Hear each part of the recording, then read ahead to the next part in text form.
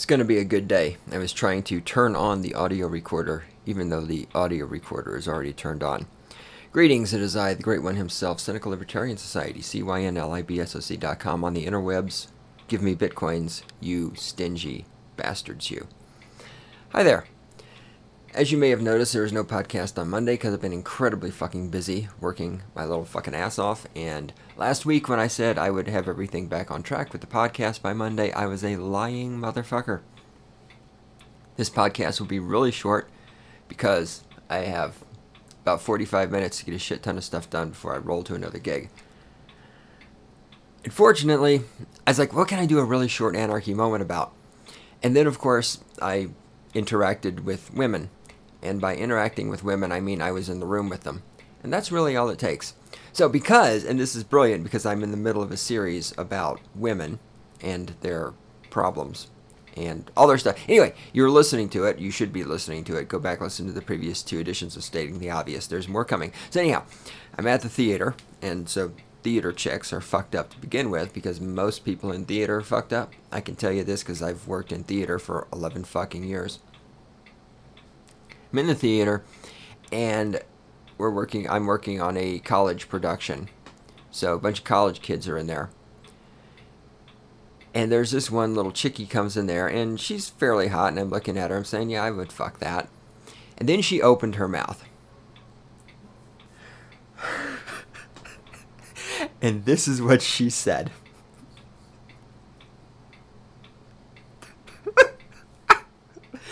Oh.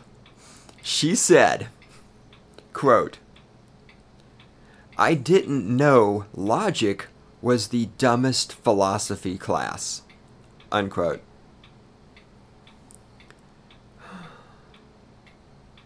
Because you see, listening to the rest of the conversation, she took philosophy because she thought it would be easy, of course. And she took logic because she thought it would be easy, of course. But she didn't know that logic is the dumbest philosophy class. You see, my friends and my enemies, this is why those people in the manosphere, and this is why anarcho-capitalists like myself who don't have our heads shoved up our asses, this is why we look at women and all we see is stupidity. I hate to break this to you, honey, but logic is not dumb. And the fact that you think logic is dumb goes right along with your belief that math is patriarchy and that language is patriarchy.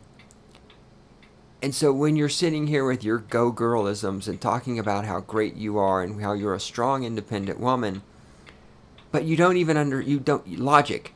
You think logic is dumb. I mean, this is how you vote for people like Hussein Obama. Because you think logic is dumb.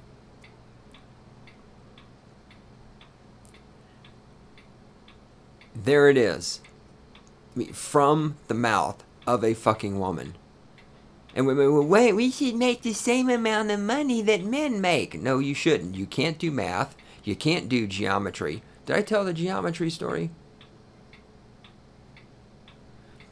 I didn't tell the geometry story. I don't have time. I'm going to tell it anyway. Along with logic, I got this woman. This woman says, okay, so we've got these rectangles over here, and then there's this one over here as a square. She's like, can you make the square the same size as the rectangles? And I said, no. Because a square, by definition, is an object, a 2-dimensional object. We're working on a 2-dimensional piece of paper here. Square is a 2-dimensional object. It has 4 sides. All 4 sides are the same length. Now, a rectangle is a 2-dimensional object with 4 sides. By definition, 2 sides are shorter than the other 2 sides, which means the other 2 sides are longer than the previous 2 sides. That is, by definition, what the fuck a rectangle is. Can I make the square and the rectangle the same size? No. Not on a two-dimensional piece of paper. Sure fucking can't. Maybe in 4 dimensions we could do that. But you see, geometry, that's part of the patriarchy. Rectangles and squares were created to oppress women. Evil white men who work for a living and have sex with women created geometry to fucking oppress you. It's just like logic. It's just like math. It's just like language. It's just like geometry. It's all part of our patriarchal plan to hold you down and to keep you oppressed.